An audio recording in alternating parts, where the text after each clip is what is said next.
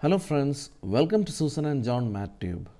This is lesson number 2 in 3D geometry, and in this lesson we learn about straight lines. And to be exact, we are going to learn about straight lines in the 3-dimensional plane. Okay, so in lesson number 1 we learned that every line in the 3-dimension is associated with a concept called direction ratios. Or in other words, if the direction ratios are given, it is somewhat like or kind of like analogous to the concept of slope in 2-dimension. And then we learned about the concept of direction cosines, that is nothing but projection of one unit of the line segment. Okay, now look at this. Suppose you know one fixed point on the line. So look at this, I am going to tell you the minimum requirements. Suppose you know one fixed point on the line, and I am going to call the point x1, y1, z1. So we have a straight line and I took one fixed point on the line. Now for the locus purpose, I hope you remember the word locus from your younger classes. You can imagine this line, not only line, let it be plane, let it be sphere, let it be cone. Every system is made up of infinite number of points. Every system is made up of infinite number of points. And we believe that there will be a geometric condition or something like a moving point which can create it.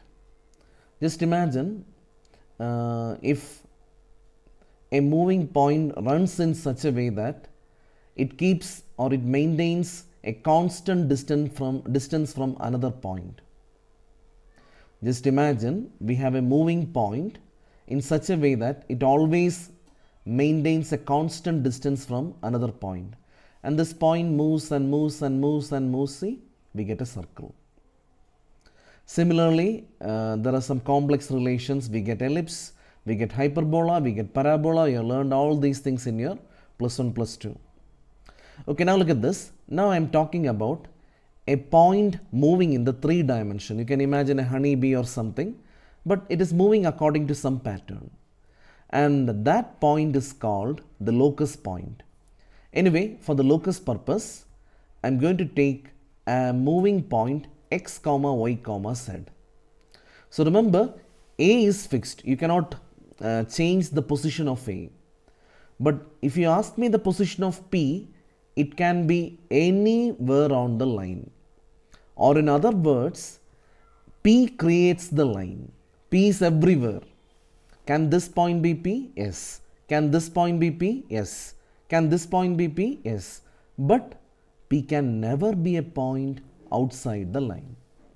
Okay. So look at this. What are the given things? Okay, you're given a fixed point, and then we take the locus point. Locus point means we are considering all the points in the line. Okay. Now, in lesson 1, we learned that every line corresponds to direction ratios, direction cosines, etc. Anyway, for the time being, assume that we know the direction ratios of the line, and let's call them A, B, C. So look at this. These are the things which will be given, or these are the things which should be given if you want to write the equation of a line in Cartesian form. Okay, so we have a line. A fixed point is given x1, y1, z1, and the direction ratios of the line is also known. And for locus purpose, we take a point x, y, z. Now remember, the locus point can be anywhere, or locus point represents all the points in the line.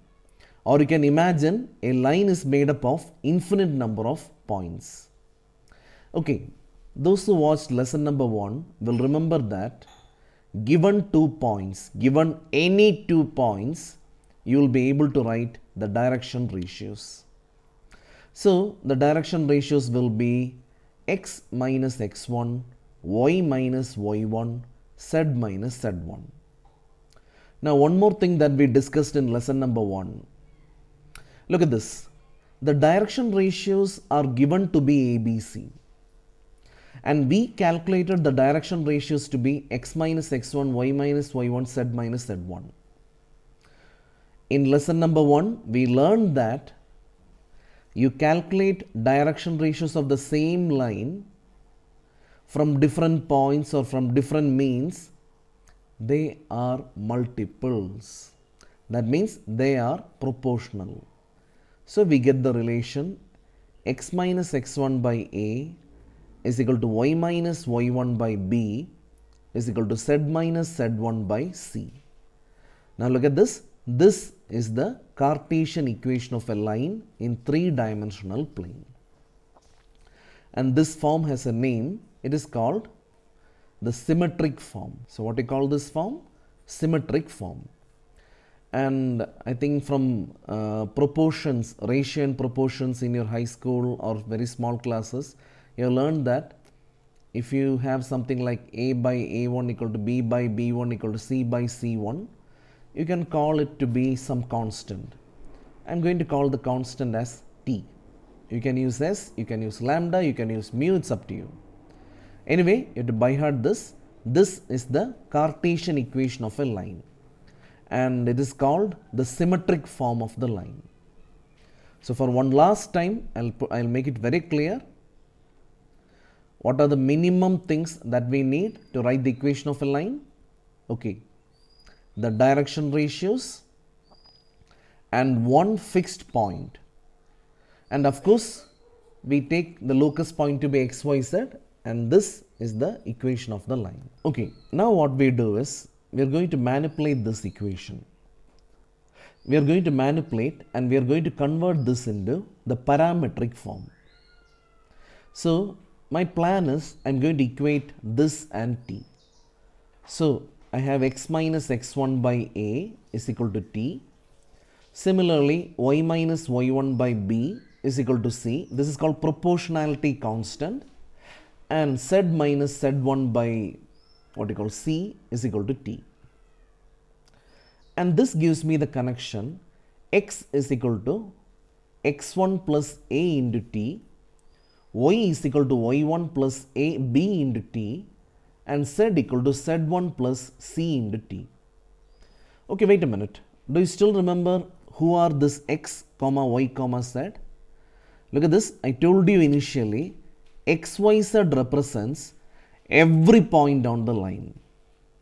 X, y, z represents every point on the line.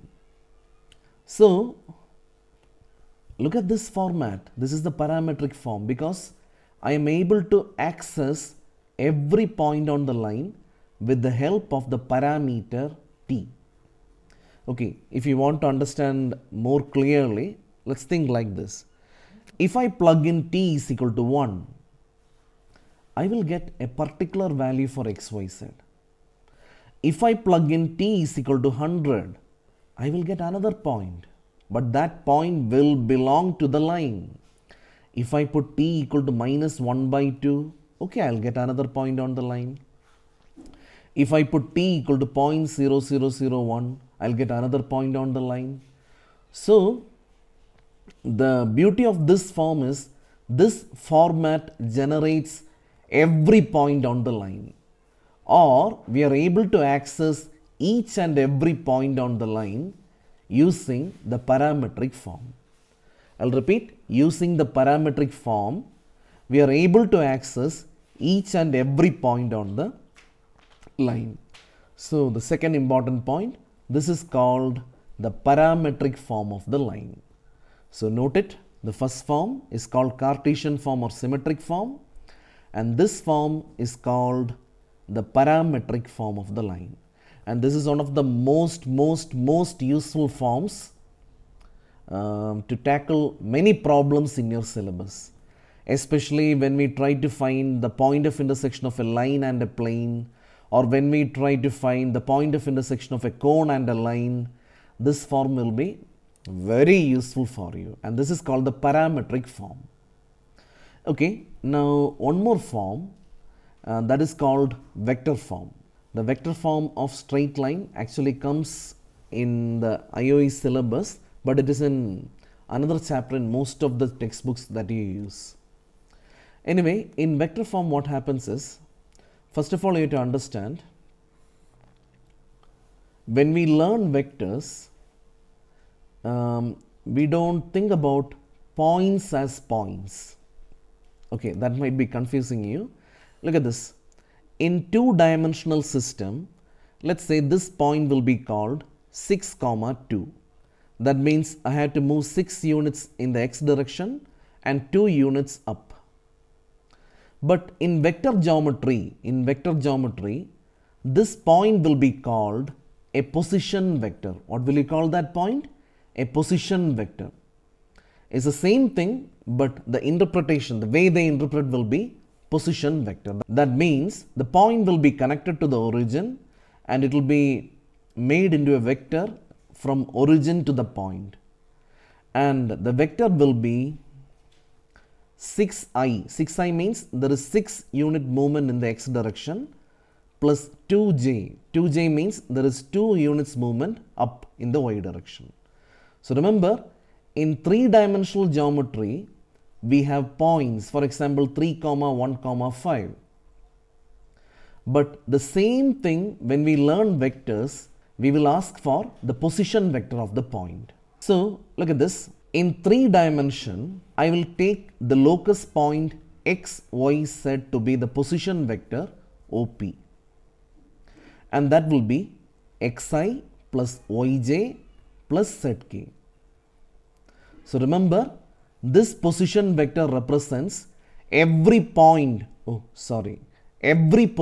vector of points on the line. It's a little bit confusing, but look at this. What does P stand for? P stands for every point on the line. It's a representative of every point on the line. Similarly, in vector geometry, OP stands for every position vector on the line, because point will become position vector. So look at this. This is how the picture looks like. See, this is OP. This is OP. This is OP. I told you OP is a moving vector. Okay, anyway, this OP will be called R, and R is xi plus yj plus zk. That is, R is given by, do you remember we found the values of x, y, z earlier here? Yeah, x1 plus at times I plus y1 plus bt times j plus z1 plus ct times k, and that is R is equal to x1i plus y1j plus z1k plus t times ai plus bj plus ck. Okay, that's it. That's the theory for straight lines. So look at this. This is called the symmetric form.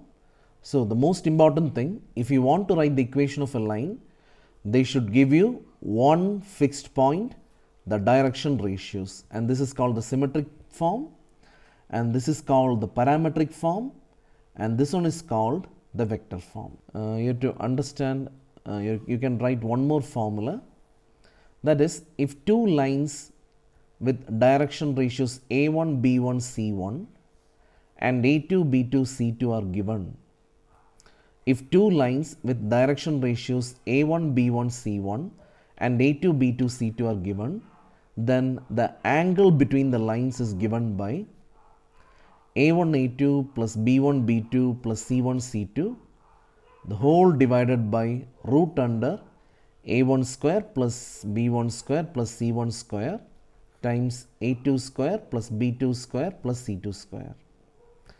So this is a formula which you learned in class 12 with derivation. Okay, you have to understand one more thing. If the lines become perpendicular, then cos theta will become 0, cos 90 degrees 0. So the numerator becomes 0. That is a1, a2 plus b1, b2 plus c1, c2 will be 0. And lines to become parallel, we discussed yesterday itself. the direction ratios will be multiples, proportional. It will be like A1 by A2 equal to B1 by B2 equal to C1 by C2. Okay, so please make sure you write all these formulae. The most important is symmetric form and parametric form. In the engineering question papers, I have very rarely seen problems related to vector. But remember, every semester I have seen that they keep on changing one or two questions. So they may ask. So please be prepared for it. So I'll be back with another video, and in that video we'll be discussing the theory for planes. So till then, bye.